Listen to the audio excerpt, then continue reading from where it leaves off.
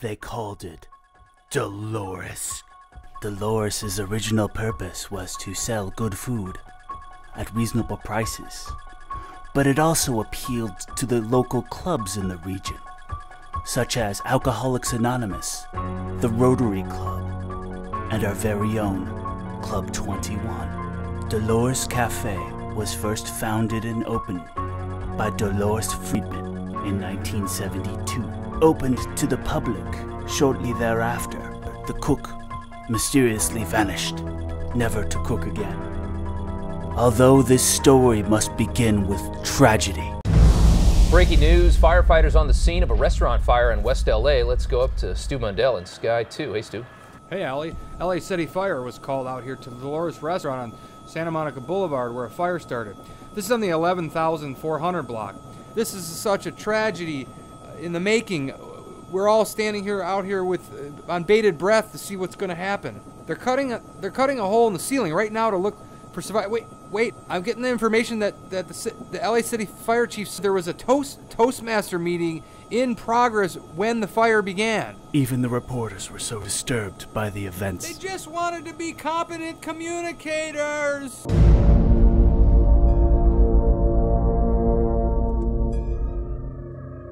References to the Coconut Grove fire and other terrible fires throughout history spread across the land. One local performer who didn't give his name described Club 21's practices as a satanic ritual which brought about their untimely demise. He then described it as the Burning Man Festival, a pagan, ritualistic, drug-induced, coma-inducing, crazy place where people do terrible, no good, very bad things. Because he really hates Burning Man Festival. A lot. But the story does not end here. The biggest revelation is yet to come. I see dead people. In your dreams? While you're awake?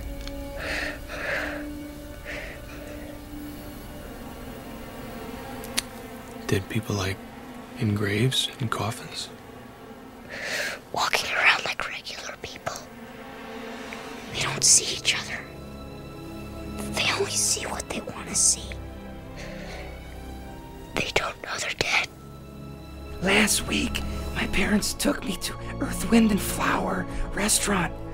We went to the back room. There was a whole group of dead people.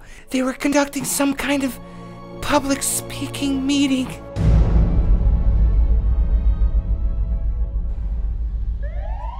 Amongst the fiery ruins of the once pristine Dolores Cafe, a mystery was about to begin.